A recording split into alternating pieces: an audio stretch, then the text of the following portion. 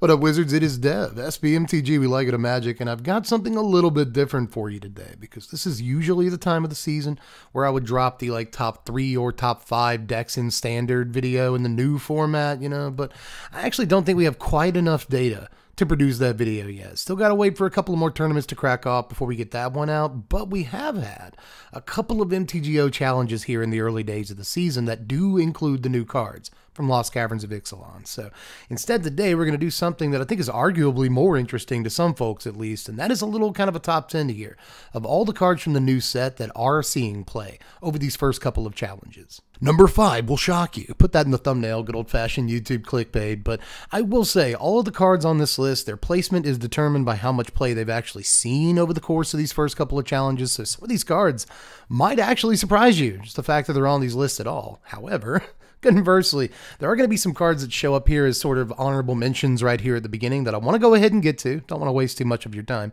that nonetheless weren't in the most impactful lists. For instance, cards like Sanguine Evangelist showed up in the top 32 of the MTGO challenge towards the bottom of these lists, and sort of Imidane's Recruiter Boros list. I believe there's one Sanguine Evangelist and an Azorius list as well. So this card has shown up a couple of times, but hasn't top 8'd or top 16'd just yet in the limited data set that we have. Same thing with Sinate Scout. This showed up in one list over the last weekend, and again, I believe it's a top 32 list. I even think that the player cutting this card may have cut it from their deck for the second MTGO challenge and done better. Not just because they cut this card, their deck was different, but they were still playing like a Gruul list, and I believe their second list was actually much more dinosaur focused and ended up cutting Sinate Scout among a couple of other cards. So this card has seen play, but I believe even the player playing it ended up cutting it. There's also a player on Simic Merfolk at the very bottom of the, I believe, first MTGO challenge of the season. I believe they really are number 32 in that. No shame. It's still a very good placement, right? They're playing Merfolk. So they were also playing Sinate Scout. Does look like a strong card, but it hasn't shown up too much. That said, 300 card set, and this is one of the few cards to actually show up, so it does deserve some due here. There's also Kellen Daring Traveler, which has showed up in more than one list, just like a couple of these other cards here, but hasn't necessarily been one of the more impactful cards in those lists, to the best of my knowledge. It's usually a 2 of, right? But it too is occasionally an Imidane Recruiter list. Sometimes it shows up in Humans lists and stuff too, so an interesting card to pop up here and there, and in different lists as well. Also, Spyglass Siren, I believe this is kind of the last honorable mention, but there's an Azorius kind of aggro mid-range tokens kind of pile going around standard right now that has had mixed results. Sometimes it does really well, sometimes it does kind of middling, right? But this has shown up in at least 2 of those lists that I've seen over the weekend, and I wanted to point it out too. A pretty decent little value creature, no surprise that it showed up.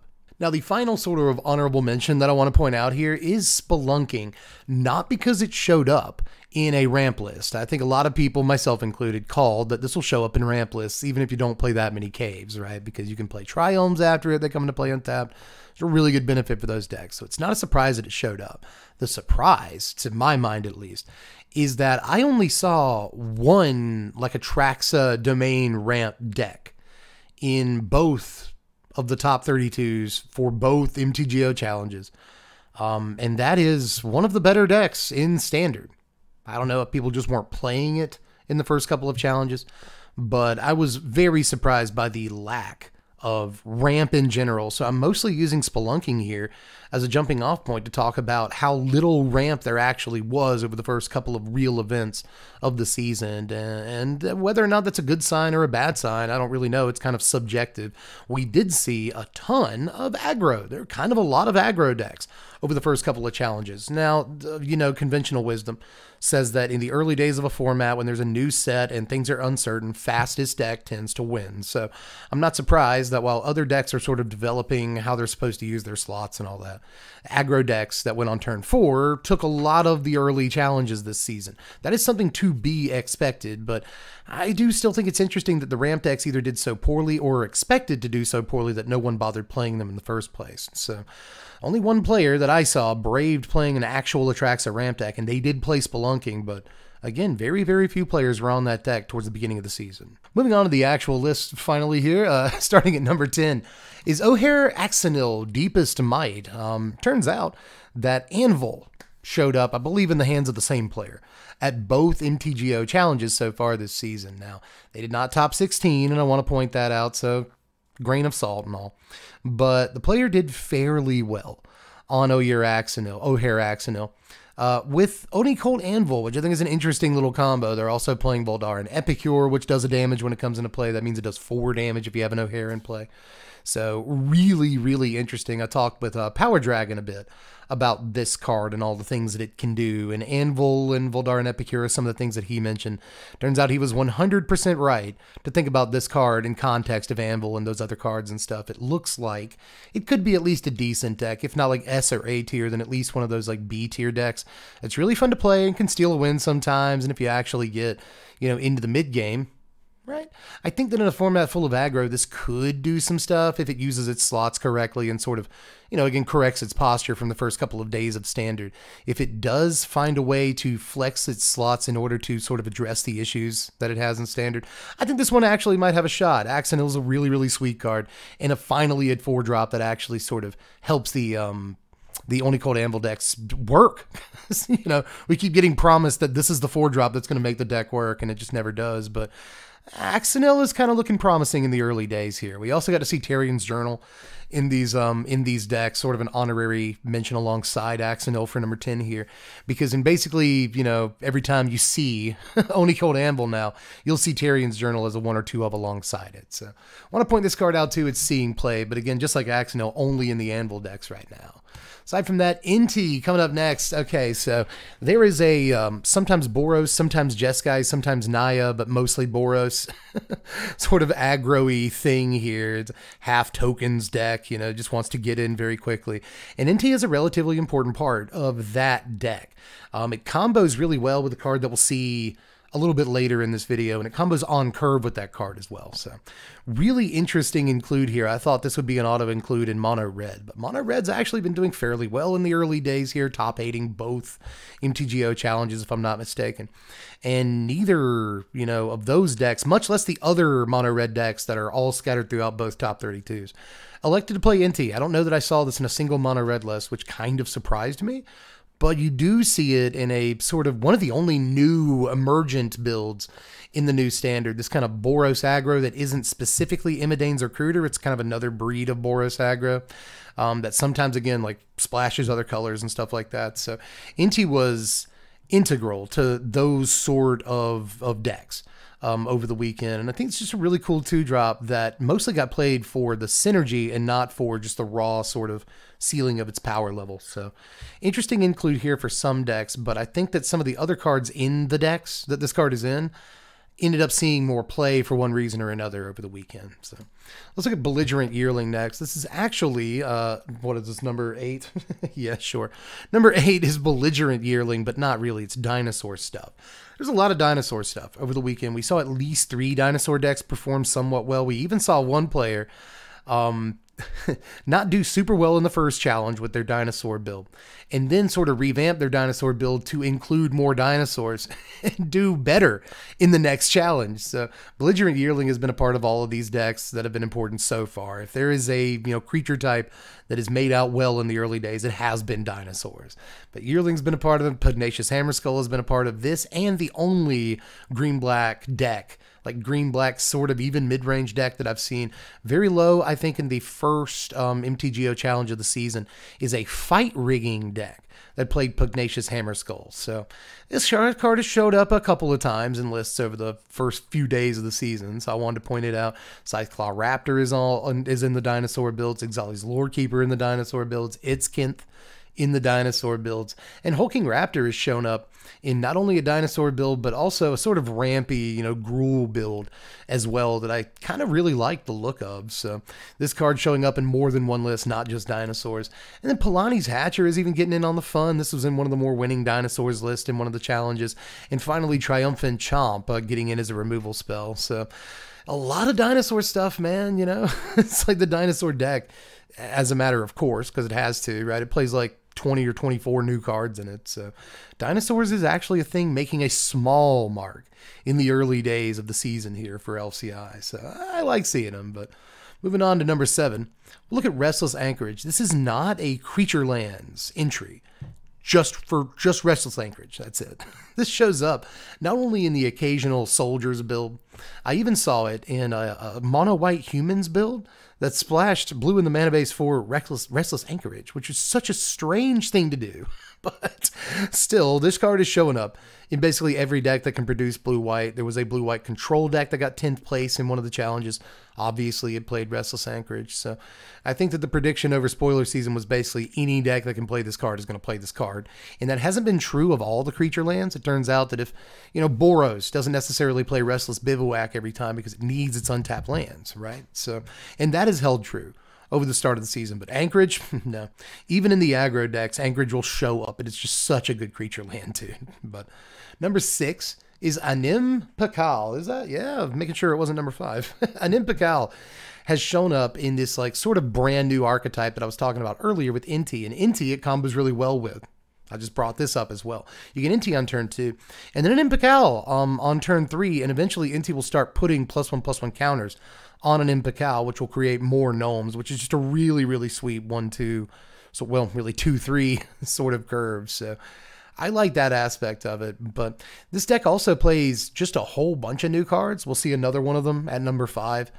I think that is the decks that I've seen that run this card not only are somewhat plentiful, I think there's at least 5 or 6 of these decks in the first couple of challenges, but they also tend to run at least 20 brand new cards. Well, they devote, let me put it this way, they devote 20 slots to brand new cards. So that's kind of a lot of new cards, So I'd say an Impakal plus a couple of other cards like NT and one that we're about to look at have again spawned not a brand new archetype, it's just Boros aggro, but, in a form that we haven't seen in a really long time. So, a lot of people are excited about this card in Standard, especially to go along with the card like Adeline, which is in these decks with an Impakal. You've just got like the best 3 drops in white in Standard, right? So, no surprise this card showed up, but in a way, it kind of is. I wasn't sure the card would perform to this level so early, so we'll see if it holds. We'll see if the Imidane's Recruiter builds are sort of better than this. There are builds with an Impakal that also play Imidane's Recruiter, so keep that in mind. But, from what I've seen so far over the beginning of the season, mostly people are choosing between those 2 builds.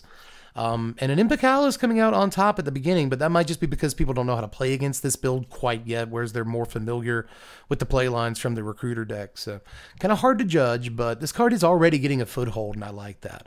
Along with number 5, Warden of the Inner Sky. I have pooped on this card a little bit during previous season. I didn't much care for it until the moment I played against it during early access. I played against it maybe 4 or 5 times that same night. During early access, and every time I learned to respect it a little bit more, but even the initial time I played it, first time it was dropped against me, you immediately start realizing that the card is actually pretty stout, and if you don't do something about it, it's going to get big and have evasion later in the game. So it also helps fix their draws and stuff, and the fact that they only do it as a sorcery doesn't matter in the early turns. Not really, because a lot of times in the early turns, I'm not really looking to attack anyway. I can take crackback damage because it's like turn 3, who cares? So this card actually proved to be great to me in the first few games that I played against it, and it turns out that it was, in fact, a very good card. This is not only showing up in those Boros lists that I've been blabbering on about this whole video so far, but it's also in a couple of blue-white lists. Obviously, the Soldiers list play it. It's in one of the mono-white Humans lists that I've seen, at least. It might be in a couple of the mono-white Humans lists, because those are doing well, too. But long story short, this deck is showing up, or this card is showing up in at least 3 decks, if not 4, because there's another, like, Azorius kind of an aggro mid-range, not Soldiers. Like Azorius aggro, not Soldiers. This card is also showing up in, so just really, really seeing a lot of play here. It is replacing the guy that like gets +1/+1 counters and then like blows up artifacts or enchantments. It's more or less replaced that guy, and it does become like a big threat mid-game. So, when I'm wrong, I'm wrong. I didn't much care for the look of this card, but it has been pretty impactful in the early days of the season. Now, number 4 here, kind of a boring pick, but it's Get Lost. This is showing up in basically everything that plays white. So everything, it's like Esper, mono-white Humans, blue-white Soldiers, the aforementioned blue-white sort of mid-rangey aggro deck.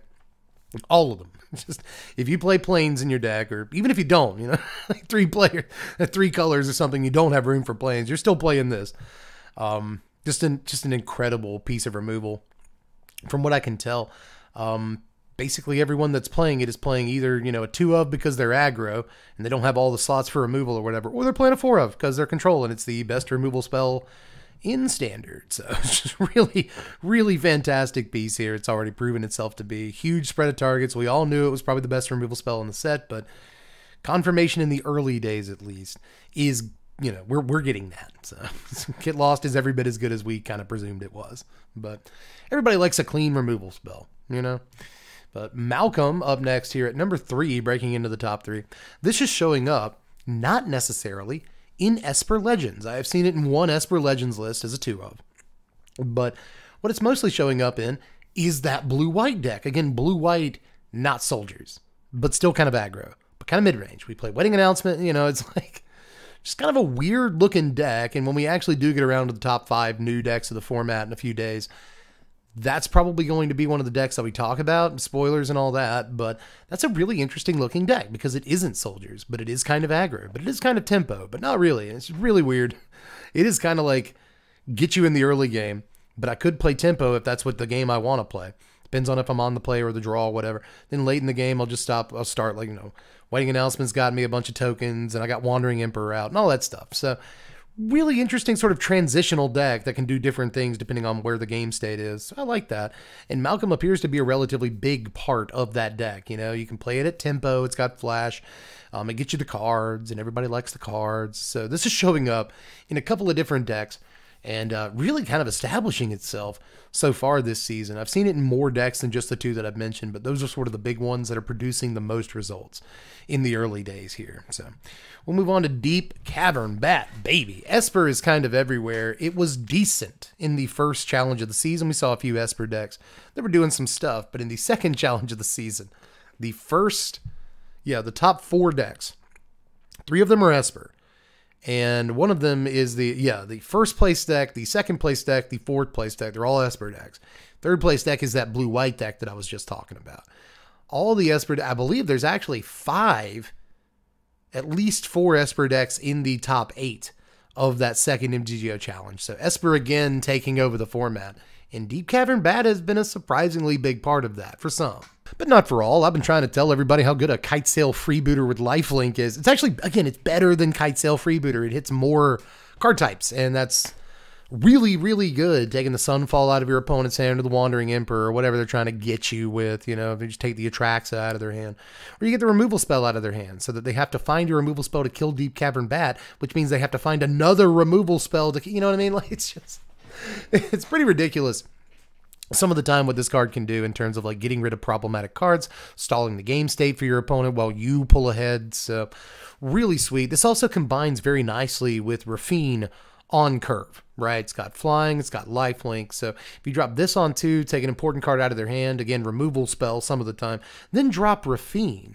Well, what a situation they're in now, right? Because you can swing with the Deep Cavern Bat, you can connive because of the Rafine. It becomes a 2/2 flying lifelink. If you get in, which you probably will because it has flying on turn 3, then you deal extra damage, you go up on life, you got a card away from them. Now they have to deal with the Deep Cavern Bat before they can really deal with the Rafine. If they want to deal with the Rafine, that's totally fine, but you know, if you took a removal spell with the Deep Cavern Bat, they want to draw a removal spell to kill the bat and then kill the Rafine, but if they want to do that, they still have to pay an extra mana to kill the Rafine because of the ward. It's just a ridiculous. Esper is a ridiculous deck because of this card on 2. And again, not a surprise. Just being able to take whatever problem for the matchup they have out of their hand. Absolutely. Non-land is basically unconditional. Like it does say non-land, but you know, in terms of discard, basically unconditional. On turn 2, that also has a body. So it doesn't matter if they get the card back. They still have to like waste time and energy and mana getting rid of the bat, and that's really worth a lot of your time. Trust me, especially when you're planning on dropping Rafine into Sheoldred. So just a ridiculous looking card. It has been, you know, very, very good in the early days of the format. There is an Esper deck that's done really well so far that only plays like 12 creatures. It's like Rafine, this, and something else is a 4-up.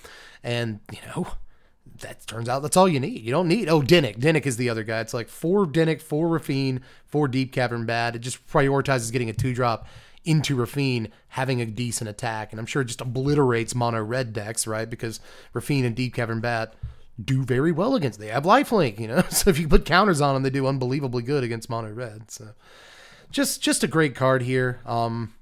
Just a great card. And I thought everyone knew that, but I kept seeing people say like, nah, dude, Deep Cavern Bat's bad. And why did you think that? Number one, though, is yet another card that keeps showing up at Esper, but it also shows up in this like mystery blue-white deck, the mysterious, the enigmatic blue-white deck. And that is easily not only the most played card in Standard of LCI so far, but it's in the most successful decks of LCI so far. And it might be a huge part of why those decks are so successful. And it is, amazingly, Subterranean Schooner. During preview season, I talked about how like this might be really good. And I thought that I was going nuts because like, is this good looking to anybody else? And then people in the comments were like kind of split on it, you know, whether it was good or bad. But I just knew there was something to this, and it almost ended up on my sleepers list. Was it on my sleepers list? I can't even remember now, but still, I know I heavily considered this for my sleepers list. And now I'm not even sure it should have been a sleeper. Apparently, a lot of people had their eye on it. It is in literally every Esper deck that I've seen since the MTGO challenges started. It is, note too, that Rafine crews this, so it's yet another 2-drop that the Esper decks will prioritize. You play this on 2, Rafine on 3, crew this with the Rafine. Right, the Rafine explores, and you can connive with this and put a counter on it or draw a card. It's gross, absolutely gross, absolutely gross. Like really good 1 or 2, 3 combo there, but it also goes well with pretty much every other creature in the deck. Deep Cavern Bat crews it as well, and then gets +1/+1 counters. So, or you draw cards off of Deep Cavern Bat. Just a really sweet card. I'm sorry, man. A lot more people should have seen this one coming too, honestly. 2 mana 3/4 doesn't actually look like too much, but it can lead to a bunch of drawn cards or a bunch of +1/+1 counters. It crews for the lowest amount possible, and some of the best creatures in Standard crew it in the best deck in Standard. So just all those elements come together to make a card that is just practically very good and cannot be killed by Go for the Throat, which I think matters too. Just a lot of stuff going for a card like this. Can't be cut down. That also kind of matters. So just super stupid thing here. Can't become a lightning strike too. That matters against mono red. So just kind of goes through a lot of removal too. Unbelievable in the early days, at least, of the format. Performance from Schooner here. Again, once we get more data in from tournaments, I'll be more comfortable doing like a top 3 or top 5 decks, new decks and Standard sort of list. But I hope this kind of held you over. And patrons, quick word to you. I know you voted for the Bartholomew Aristocrats deck on the Patreon poll. It blew away the Patreon poll this time around. I am doing that deck. Don't worry. It should be our next video, but I want to make it good. Turns out I need an extra day or two to make sure that deck is good, because I like the decks I present to be decent. Just let me know how you feel about everything in the comments section. What cards you're surprised to see here, not surprised to see here, what cards you expected to see that didn't show up, all that stuff. There's an awful lot to talk about, and the early days of Standard are a great time to put our heads together on stuff like this. So I'm really interested in what you have to say about all this. But that's about it for now. Just check out the YouTube stuff. It's like, check out the what, Dev? My brain worked a little faster than me there. It happens all the time. But yeah, do the YouTube stuff, like the video, sub to the sandwich if you haven't done it yet. We just got over 131,000 subs finally. That's awesome. Trying to hit 200K. Trying to hit 200K. We just need 69,000 subs. I know that's a very nice number, and you don't want it to be less than that because it's so nice, but just help me out. Sub to the channel if you haven't done it yet. There's a lot more content to be done very soon. In case you didn't hear me a second ago, Bartholomew Aristocrats coming up very soon, and I kind of can't wait to do it. It's my favorite kind of deck. But I'm going to let you go for now. That's about it. See ya. No, I'm not going to do that to you. Basically, that's it. Just check out the Twitch if you want to see me play some Magic live sometime very soon, coming to a city near you. And you can also check out the Patreon if you want to support the channel. It's just $1 a month to do that. There are higher tiers, but all I really ask is $1 a month, and you can vote on deck techs if you do that. Links in the description for all that stuff. But aside from that, just let me know how you felt, and I'll catch you cats later. I'm Dev from The Place. Thanks for watching, Wizards. Spread love and be kind.